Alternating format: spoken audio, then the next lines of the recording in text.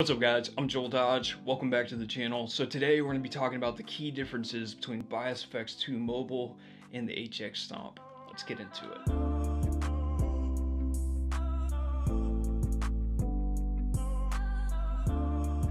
So guys, if you didn't watch my video from last week, I would definitely recommend watching that one first because I play through both of these devices so you can actually hear the differences between the two, and it's going to help you understand a lot of the things that I say in this video better. So the first thing I wanted to talk about is just overall sound quality and tone. I wanted to give you a very condensed answer. So of course, this whole video, I'm going to be unpacking what I'm saying right now, but if I had to crown one of these the winner in this area of tone and sound quality, I would give it to the HX Stomp. I felt like it had a little bit more like fullness to the sound. I don't know how else other to say it than just that, is it just sounded a little bit more full to me. I also think it was a little bit more responsive to the way that I was playing the guitar. But I want to follow that up by saying is that it's a very, very small difference between these two setups, in my opinion. And if you watched my last video, I said, at the beginning of the video, I said you might be surprised with the results. And that is what surprised me, is how well Bias FX 2 compared to the HX Stomp. At least that's what I thought, and that's what a lot of you guys seem to think in the comments. And actually, I would highly recommend going to read those comments. It's cool just seeing how everybody had a different opinion about listening to the same samples. And that all kind of proves this point of, regardless of which one you thought was better, they are very, very close. Just to kind of express some of my thoughts about the sound quality between these two, I remember thinking when I was recording, because what I did is I recorded all the parts from one, and then I switched over and recorded all the parts from the other one, right? And I just remember thinking when I was recording that I don't know which one sounds better. And I think that the video, because you're hearing each part back to back, it does kind of highlight the differences a little bit more. But I think that if you just listen to it, and somebody, maybe even if I had told you that like one was the other one, I don't think anybody would have been surprised by that, because the sound quality is really solid out of both. A few other things I wanted to say is with Bias FX 2, I think there's two really big contributing factors to the sound quality I was able to get out of it, and well, just am able to get out of it in general. And the first one is the Apogee Jam Plus. I think that this interface is a big component of this setup with Bias FX 2 Mobile sounding as good as it did. Because I've used other interfaces, like Focusrite interfaces, iRig interfaces. You don't get the same sound quality out of those interfaces as you do with the Apogee Jam Plus. The second thing that is a really big factor with Bias FX 2 is that they've included impulse responses. If you're using a different interface or you're not using impulse responses, you're probably not going to be able to get tones like I got out of Bias FX 2. So one thing I wanted to say before we move on to the next topic, there is one aspect that I feel like was just not even a comparison, because one of these devices was so much better than the other in that regard, and that's the HX Stomp with delays and reverbs. The delays and reverbs in the HX Stomp are just so much better than anything that you have inside of Bias FX. And that's not to say that Bias FX doesn't have you covered when it comes to delays and reverbs, and that you can't get good sounds out of it.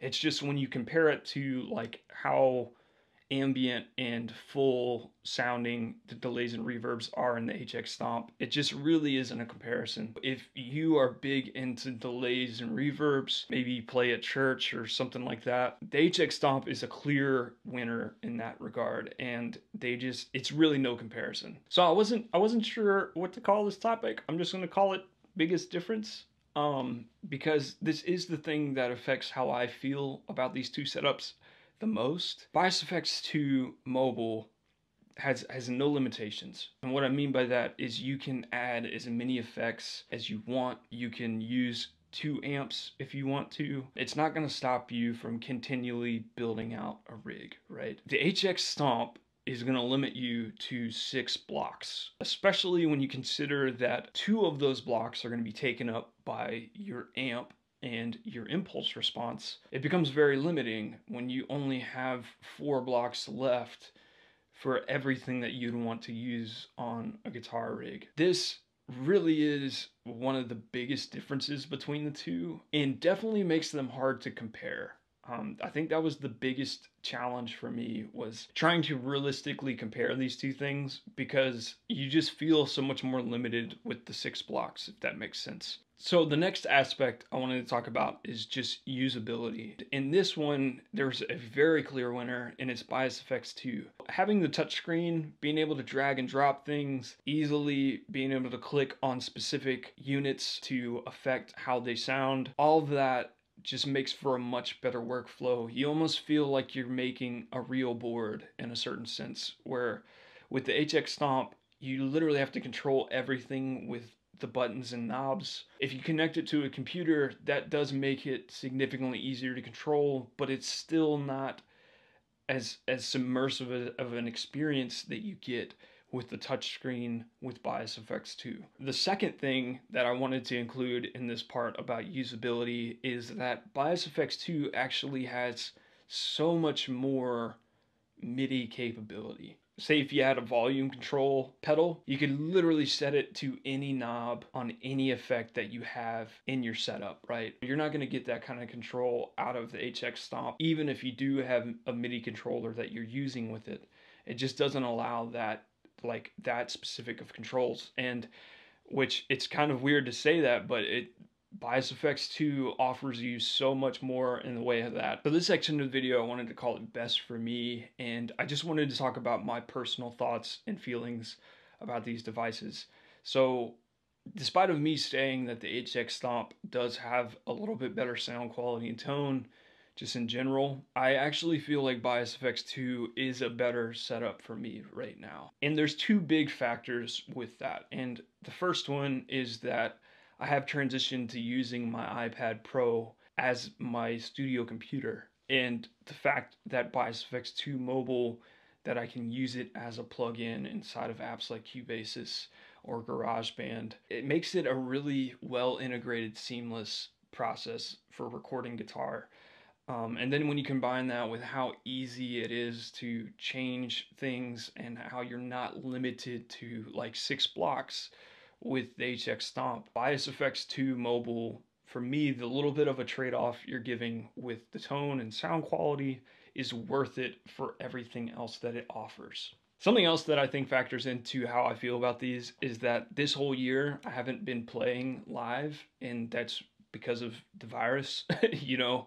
And typically when I do play live, I'm playing at church nowadays. When I was younger, I used to play in a handful of different rock bands and stuff like that. But at this point in my life, I mainly play at my church. All the times that I have done things for my church this year, I've primarily been playing acoustic and singing. So the only place I've really been playing electric guitar is when I'm shooting YouTube videos and I'm working on my own original music. I do feel like Bias Effects is just better for that. Just an idea, especially after using the HX Stomp, that seems really appealing to me, is building some kind of like hybrid board where I combine the HX Stomp with like real effects. I would probably do something like put two drives before it and a compressor or something, and then just use the HX Stomp for like amp simulations, impulse responses, and delays and reverbs. Something like that sounds really cool to me, and the main appeal of that to me, it's actually just that I miss having a real pedal board sometimes. I've